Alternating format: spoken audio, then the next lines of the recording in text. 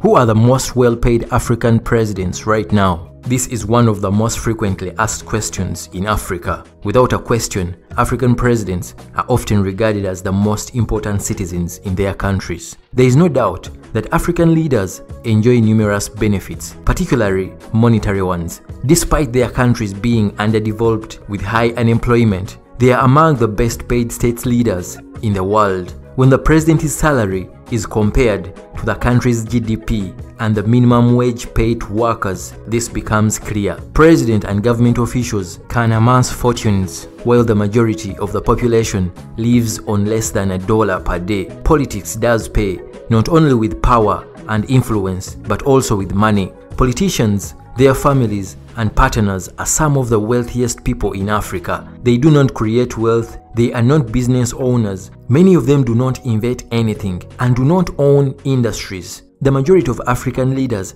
are organized crime syndicates looting their countries. When compared to developed countries, the wealthiest individuals are not politicians. Africa is a resourceful continent, but its people are poor. This is due to the fact that corruption is a major problem in the region. Many people believe that corruption levels have reduced, but this is a big deception. Take for example, Africa's share of income has been constantly dropping over the past century by any measure. In 1820, the average European worker earned 3 times what the average African did. Now, the average European earns 20 times what the average African does. Although GDP per capita incomes in Africa have also been steadily growing, measures are still far better in other parts of the world, and this can be greatly attributed to our leaders. Using information gathered from the country websites as well as data from organizations such as the International Monetary Fund and the CIA World Factbook, here are the top 5 highest paid presidents in Africa. If you're new here, please subscribe to our channel and click on that bell icon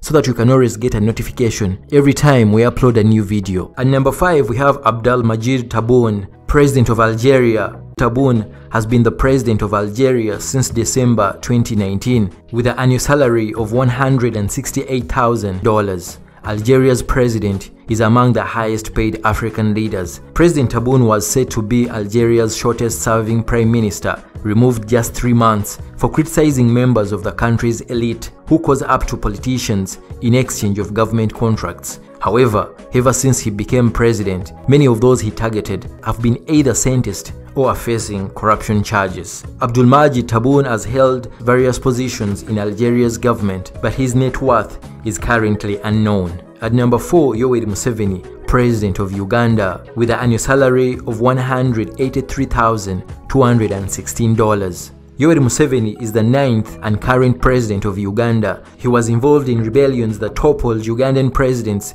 Milton Obote and Idi Amin before he captured power in 1986. Uganda's economy under Museveni is groaning under debt constraints at the same time as the country's democratic shortcomings. In the last 3 years, the public debt has climbed by roughly 70%, owing to a variety of loans, including those to finance the COVID-19 response. By the mid-2000s, practically all Uganda's external debt had been cancelled thanks to the debt relief program by the International Monetary Fund and the World Bank for heavily indebted developing countries. However, when the government tried to fund mega infrastructure projects in energy and transport sectors, debt pressures resumed. China has provided Uganda billions of dollars over the previous decade to fund projects such as expanding the airport and building an express highway, as well as 2 hydraulic power dams and internet infrastructure. Uganda today has a public debt stock of over $18 billion,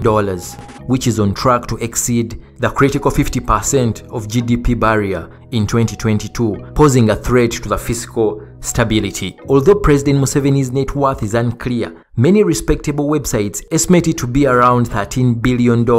Corruption and nepotism were the 2 methods he employed to ensure that his proxies were placed in crucial positions where they would be loyal to him. His proxies are the country's top decision makers, and no one in his ranks opposes his policies. He was able to loan these individuals with the country's resources, and they made sure he stayed in power as long as he could because they are afraid that if any other leader arrives, they would no longer be able to steal from their people. At number 3, Uhuru Kenyatta, President of Kenya, with an annual salary of $192,200.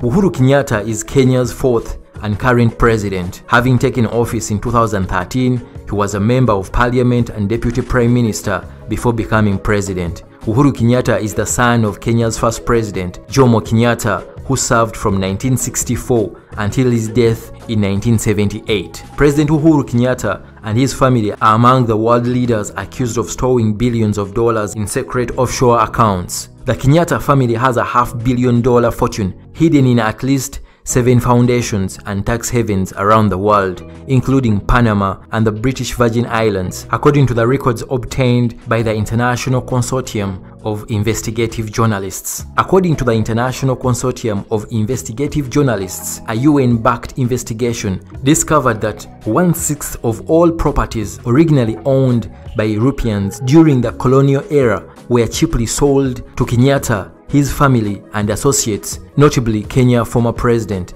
Daniel Arap Moi. Over 2 decades, the Kenyatta family thrived under Moi's authoritarian rule, building a dairy that has expanded across East Africa and now Kenya's largest milk producer, as well as obtaining large shares in domestic farms such as a major bank and upscale hotels. Uhuru Kenyatta was named Kenya's richest person and Africa's 26th wealthiest by Forbes magazine in 2011, 2 years before he was elected president. At number 2, Cyril Ramaphosa, President of South Africa, with an annual salary of $223,500, an estimated net worth of $450 million.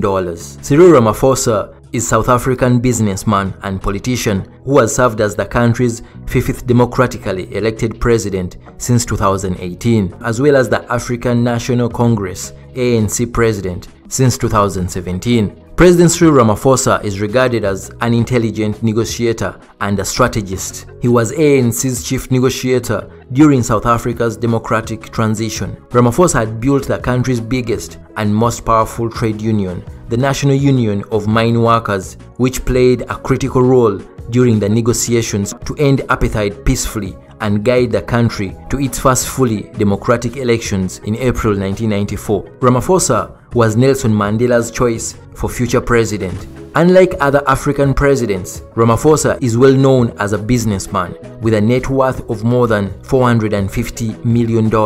He previously held considerable ownership in companies such as McDonald's, South Africa, MTN as the chair of board and board member for Lonmin. Despite his credentials as a key advocate for his country's peaceful democratic transition, he has been criticized for his financial dealings, despite the fact that he has never been charged with any unlawful action. His joint venture with Glencore and allegations of illegally benefiting from coal deals with Eskom, which he has categorically denied, occurred during a period when Glencore was in the public eye for its shady business dealings involving Tony Blair. His son Andile Ramaphosa was also found to have accepted payments totaling 2 million rands from Bosasa, the security firm implicated in corruption and state capture by Zondo Commission. At number 1, we have Paul Biya, the president of Cameroon, with an annual salary of $620,976, with an estimated worth of $200 million. Paul Biya has been the Cameroonian president since November 6, 1982.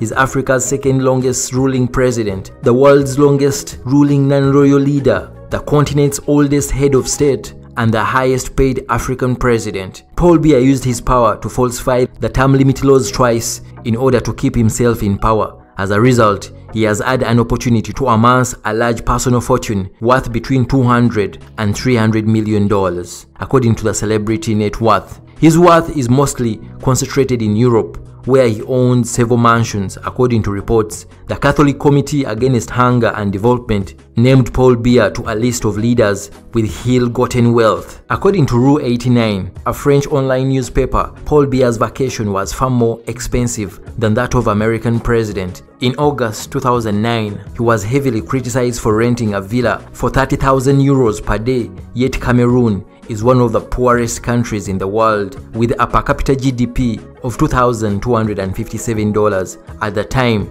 and 48% of the people living in extreme poverty. In 2008, the United States purchased $544 million in crude oil and fuel oil from Cameroon and exported $59 million in drilling and oil field equipment, yet the population are still unaware of the profits. Well, that's all I had for you today. Thank you for sticking around until the end of this video. See you in the next one. Peace.